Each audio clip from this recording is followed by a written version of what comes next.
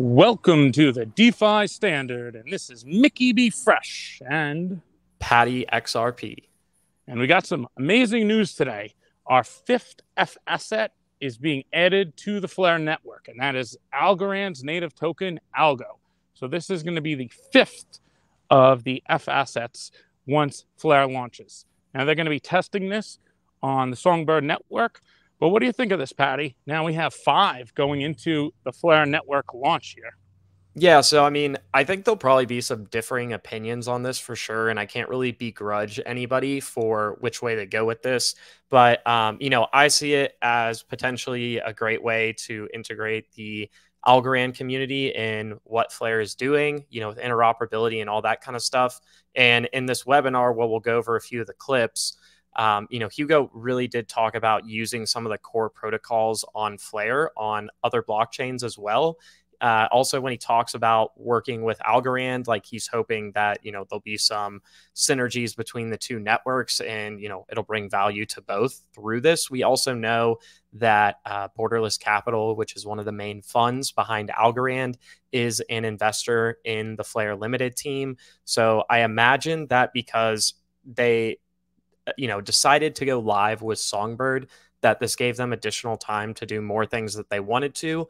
And while I know they had originally said like back in May or June that they wouldn't be adding any new F assets until launch, that was prior to the decision that was made to launch the Songbird network. So I really think more than anything, it's like something they wanted to do, but didn't think they would have the time to do it. And now that they're going through this testing phase on the Canary network that is Songbird, I think it just gave them more time to do that and also kind of bridge those communities, as well as, obviously they have the investment from Borderless Capital, so whatever you want to think of that, you can. I'll also add that possibly this dilutes the rewards from the F asset rewards pools. It looks like it may go into the general F asset rewards pool. That would be my guess at this point. But we are kind of still due a blog on what exactly the reward rates are going to be. What are the finalized pool amounts, which it seems like it might be less than the 20 billion that they had projected for the general F asset pool back in January, just based on how the supply was distributed on Songbird and using that to back into the Flare network. So I can definitely see people being upset about that because we've waited longer and longer. And also now, possibly the rewards are going to get diluted. Now, I don't know how many ALGO are going to be minted. I don't really think it would compete with how much FXRP is going to be minted. I think that's going to be by far the greatest one. However, we could be wrong with that. I just haven't seen anything that indicates that greatly other than interest from like the Algorand developer and, VC community at this point.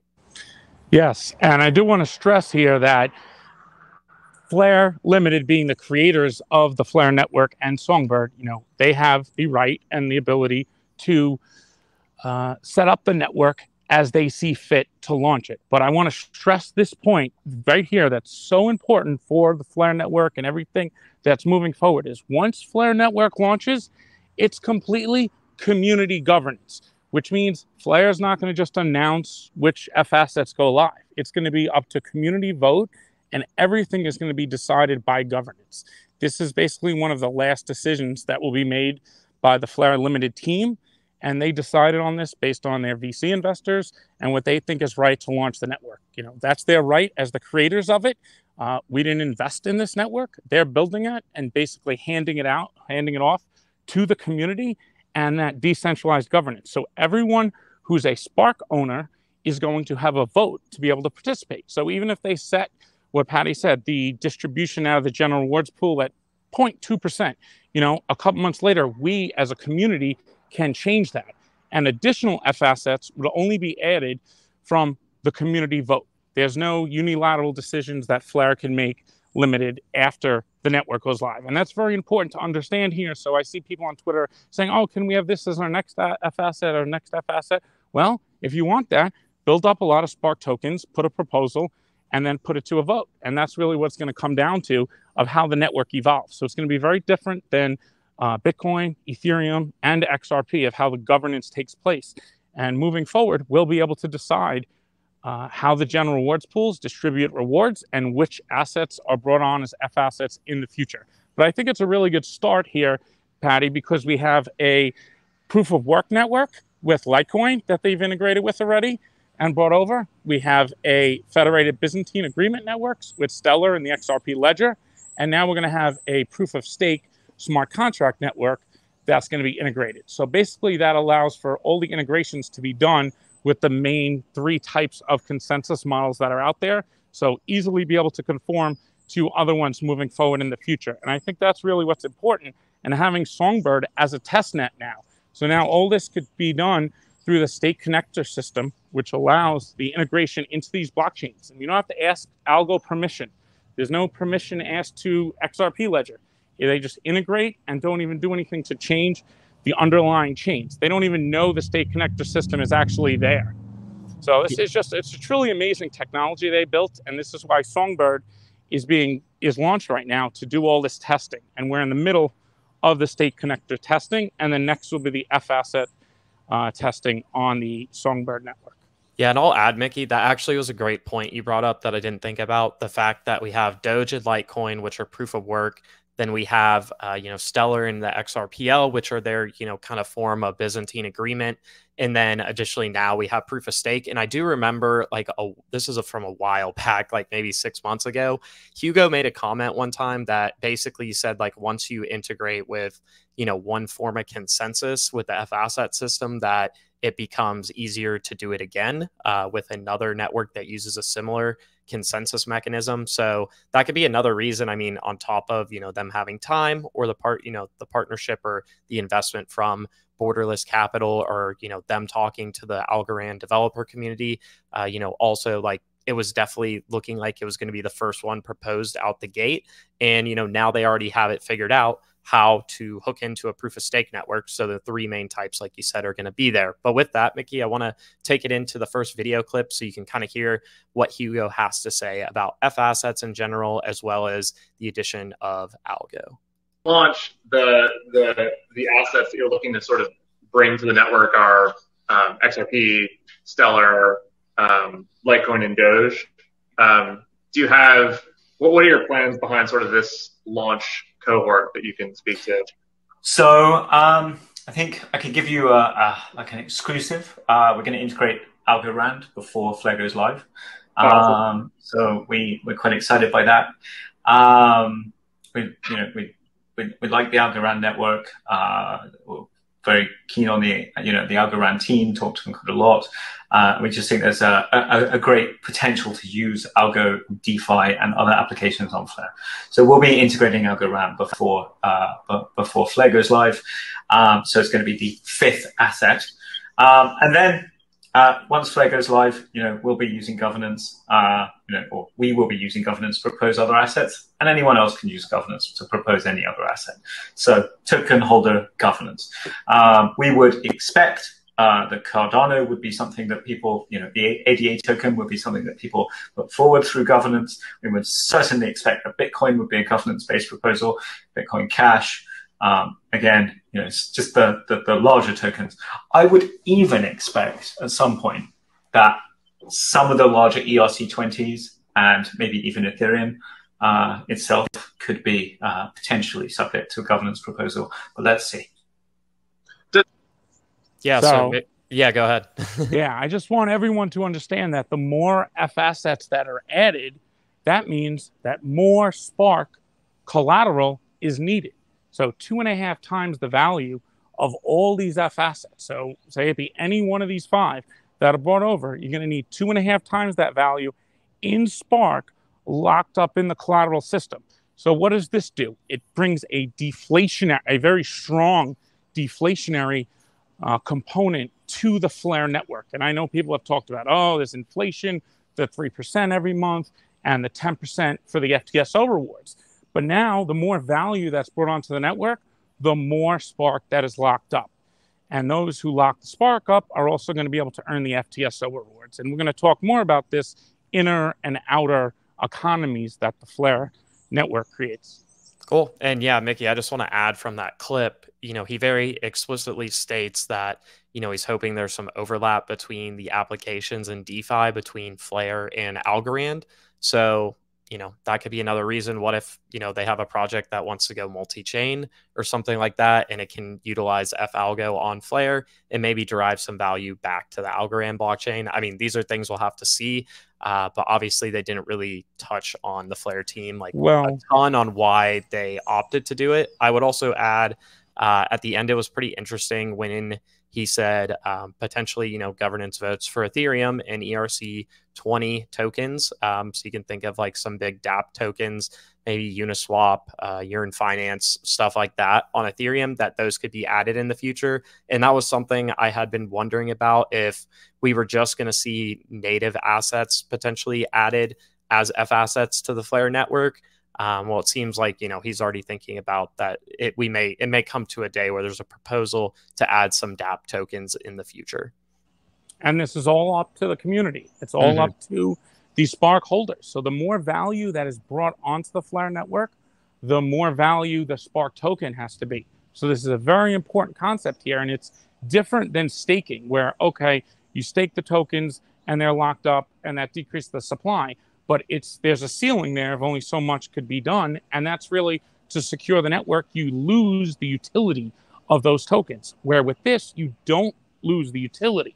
Those Spark that are locked up as collateral, they still have delegatable votes that could go to the signal providers. So you could earn in two ways those tokens. And that's really going to be important going forward. And one thing with Algorand, why I think Algorand, like Borderless Capital and some of the VCs and applications want this, is because Algorand doesn't have the Ethereum virtual machine smart contracts. They have their own custom smart contracts, which is built for, you know, tokenization and payments and for what they're doing, but it doesn't have, and it hasn't gained the adoption that the EVM-based chains have.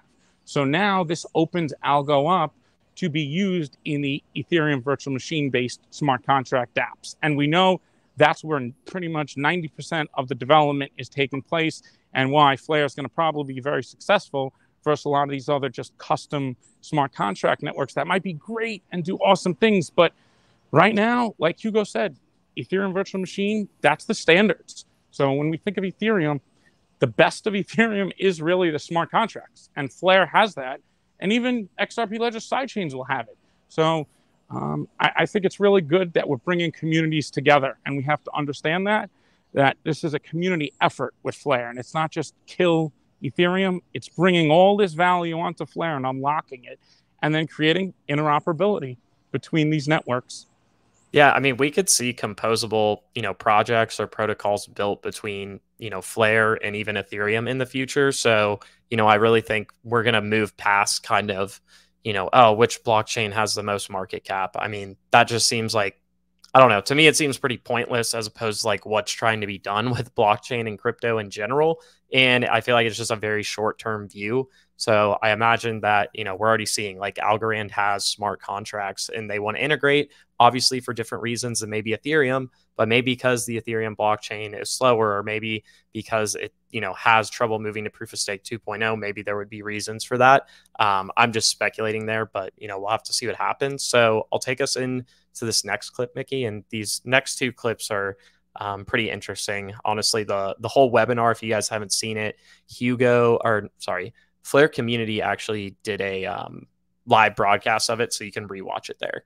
But here's the next one. We've learned kind of the hard way on Oracle a few times. It's definitely hard. I think, look, one of the biggest problems on Ethereum was the slowness of them, which is really, you know, difficult.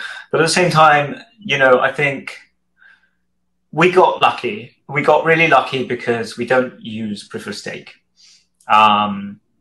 which means that we don't need a token to secure the network. We don't need you to stake your token to secure the network. And so we don't base our consensus on proof of stake. We don't need that. We base actually the Oracle system on a form of proof of stake. So that then allows us to basically, you know, if people are very, you know, prepared to say that, you know, we can base an entire network on proof of stake, we say that's probably a poor idea. But we think that we're essentially using staking to entirely create prices for what is a useful system that provides utility. And so I think we just got very lucky there, just in our structure. Just kind of popped out of the fact that we're not using proof of stake. So, and yeah, we definitely tried to learn from a lot of things. Really, for us, it was a lot about trying to make it genuinely decentralized. And right now we have 15% of the tokens delegated. I think over 30,000 people delegating, which is fairly decentralized as far as I can tell. Is there, I mean, what's in place or what's in plans for tooling kind of around the oracles? Is there going to be dashboards and visualizations for how the price we've been really lucky. So, oh, cool. I guess there wasn't any more with that. He was going to say Bifrost in Flare metrics, right? Yeah. And so Bifrost is one of the fastest growing wallets in history. I think it had something like, he said 40 or 50,000 downloads. So it's really great to see the XRP community embracing this. And this is only the, Canary network, and a lot of people haven't even got their tokens yet. And we're at 40,000 wallets for Bifrost, which is amazing. And to add on to what he said here, Patty, that by not using proof of stake, it really opens up so many new possibilities, but it also is a positive and beneficial way to distribute the token. So if anyone's seen DAI videos and Joseph Lubin talking, they said, well, Ethereum is probably going to be the #1 winner because it's so difficult to distribute the token and get the native token out there. Well, Flare has found 3 ways to distribute the token natively that Ethereum didn't have to through a private sale. We had an airdrop. The inflation rewards are distributed to those who delegate their votes to signal providers. And then the third way is to reward those who mint F assets on the network. And those 3 distribution mechanisms is really powerful, doing all of that without any private token sale or anything like that. And it's adopting a community that already exists with hundreds of thousands of users already. And we could see tens of thousands downloaded the wallets. So we're really starting on a base here and a foundation of community and technology that is ahead of its time, in my opinion. Yep, I absolutely hear that, Mickey. And I just want to add, so when he was talking about the FTSO system there and staking, it's because it follows a similar economic model as staking does. So one of the ones, what Polkadot uses is nominated proof stake, where individual token holders can stake, basically they nominate individuals to do like the validation of transactions and stuff with the validators on Polkadot. You can kind of think like when you're delegating, that's basically the same function as nominating signal providers to deliver price feeds. You get rewarded based on their accuracy of doing that, or at least the perceived accuracy by the FTSO. So it's just like a similar economic model. And like Mickey said, they have multiple mechanisms to distribute the token fairly to participants of the network.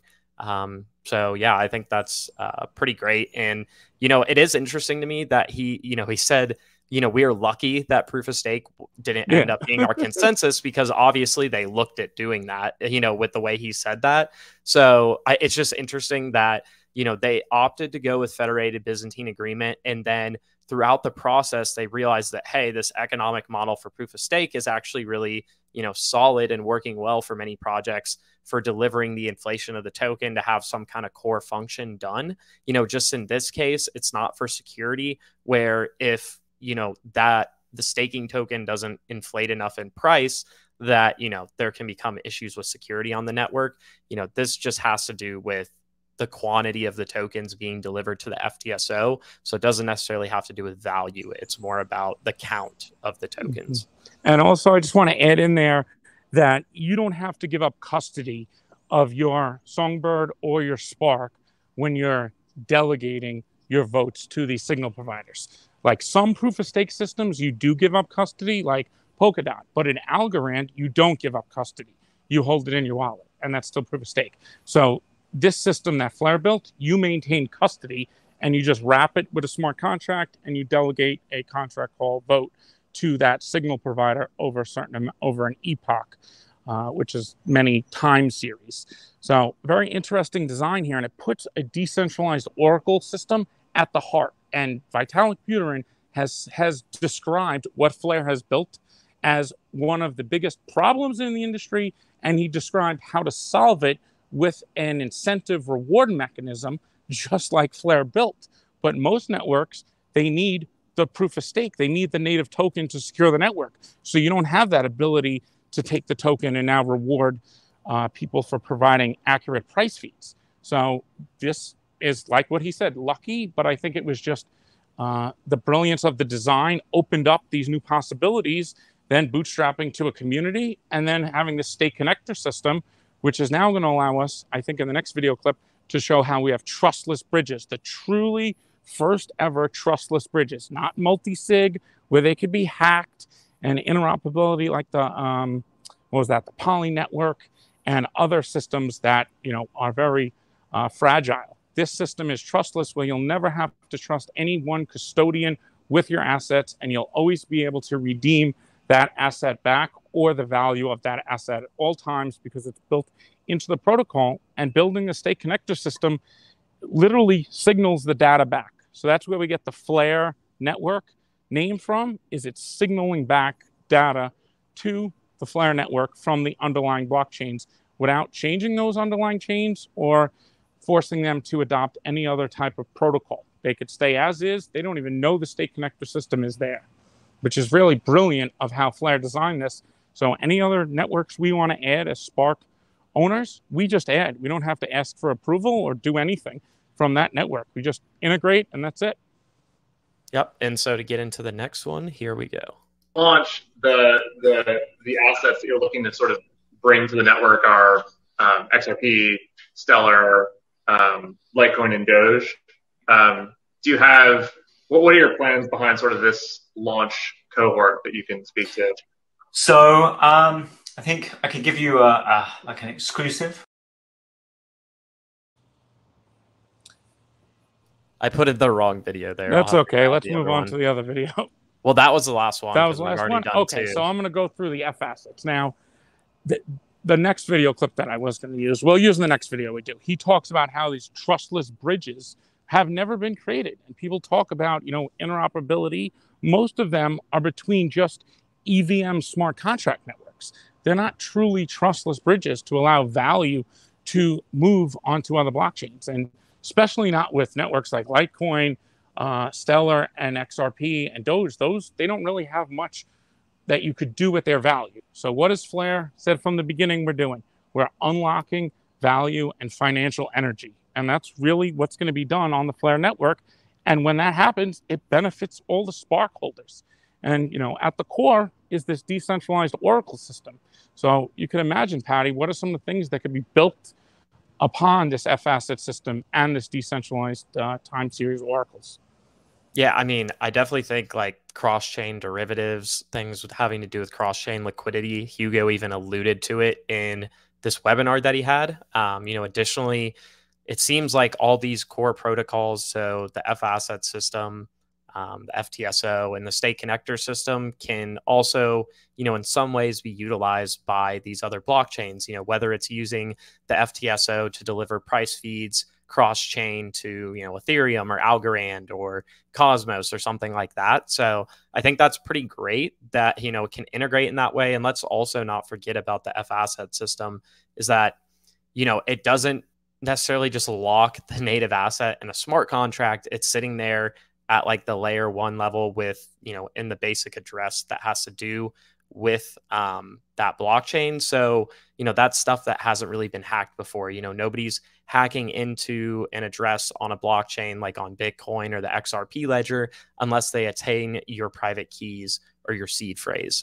So for me, that's a lot safer as far as where it's staying, as opposed to maybe locked in a smart contract where we do see these smart contract bugs that result in loss of funds. Yeah, and having the stake connectors, basically having a UNL of Flare validators on each underlying blockchain, and then they compete for a incentive, a little of the reward that's part of the inflation, to signal that data back accurately and fastest. So that's how you're able to verify everything that's going on the XRP ledger at any basically moment in time on Flare. So it could read the state of all these blockchains. And this is something kind of unheard of. And you've seen like middleware layers trying to do this, but nobody's ever been able to really accomplish this on the layer one. And like what Patty said, those three core protocols, the FTSO system, the state connector, and the F assets, that's like at the heart of the Flare network. And I know everyone looks at like the tokens, and yes, the native token is important, but you got to understand, where is the value going to be derived from is the utilization in these protocols, and then the applications built on top of them, and, you know, different derivatives, synthetics, cross-chain liquidity you could think of. You know, we're moving more into an interoperable layer one world here, where applications will just run on top. We could see Compound and Aave on many blockchains. So there's no longer a need for them to stay on just Ethereum. But having the Oracle system, Patty, I really think is the biggest benefit for Flare. And it also gives us this no risk yield. I mean, there's not many other tokens that come out that have inbuilt no risk yield attached to them out the gate, and are distributed far and wide. And the network's decentralized. So these are the things that, you know, Patty and I have researched, and we see this is why the network's going to be very successful. It's not like a gamble and, hey, we'll hope for the best. No, we know these facts. These is how it's built. These are the things that are going to derive value. The more F assets that are minted on Flare, the more value that gets locked up. So what is really the use case for Spark? It's as pristine collateral on the network. Absolutely. Well, Mickey, I don't know if I didn't really have any much more else to add if you had anything, but I think that was a pretty just good that overview. Liquid democracy, you know, take these announcements that this is probably the last announcement that is going to be made by like Flare Limited that dictates something being added to Flare. Everything else, once the network is launched, is up to you, me, Patty, and everyone else who owns Spark. It's going to be a liquid democracy, and it's going to be community governed. So there's nobody you're going to get mad at for adding that F asset or not adding it. We're going to be a community. And finally, we'll have a chance to govern our network. And I think that's going to be a big transition in mindset for coming from the XRP community, where we always look to Ripple, and consensus and governance different.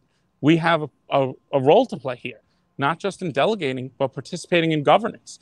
And that adds to the utility of Spark. One vote, one token. So the more Spark you build up, it's a transferring of value as you earn these rewards from the FTSO and from the F asset system. It's a market mechanism to remove the power of the lazy people who don't participate, and remove the people who don't, you know, sell their tokens right away. They're out of the ecosystem. They have no influence. Their voice on Twitter means nothing. All that matters is the voice that you have inside the network when you could vote. And I think really that's what we're moving towards. And I know it's sometimes hard to see that right now, because we're, you know, dictated by exchanges releasing us our Songbird and things like that. But that's soon going to end, and it's all going to be up to the community. So we have to just brace for that and be prepared. And it's going to be a big transition for many people to understand that it's not up to the exchanges. It's not up to a central authority to dictate what happens to a network we participate in. It's actually ourselves, and we'll be able to have debates within the community. You know, I can see in a couple months from now, Patty and I come on here and we're discussing, hey, should the network do this and move in that direction? Do we want to incentivize the F asset minters with more yield? Is that something we need to do to get more F asset value on there? Or is it we have enough value and we should lower it? Those are the things that community participation means, and having a healthy debate. And this is why understanding the tech and understanding and having knowledge is going to be important going forward. And this is the whole transition of crypto, I think, in large. The industry and the market is moving from, you know, just sitting there, I'm in it for the money, price goes up, I sell and moon, to now I'm participating. These are actually decentralized financial market infrastructures that things are going to be built on top of. And we're going to see this more and more moving forward. So it's exciting times ahead, Patty. Absolutely. I think we can wrap it up there. So this is the DeFi Standard. I'm Patty XRP. And I'm Mickey B. Fresh. And we're out. See y'all.